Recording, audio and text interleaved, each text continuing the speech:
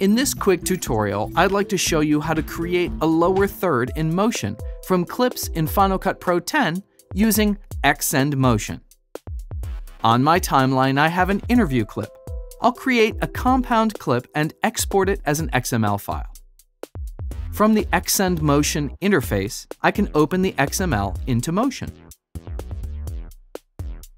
I'll create my lower third, paste the elements into a new Motion title project, and save it out to my custom titles category.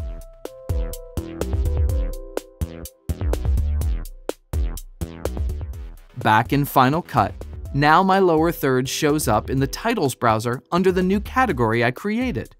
This is just one way Xsend Motion can help with your projects. Check out our other videos for more tips when using this great plugin. FxFactory offers a huge selection of great effects, and if you don't have them yet, I suggest you go try them out at FxFactory.com.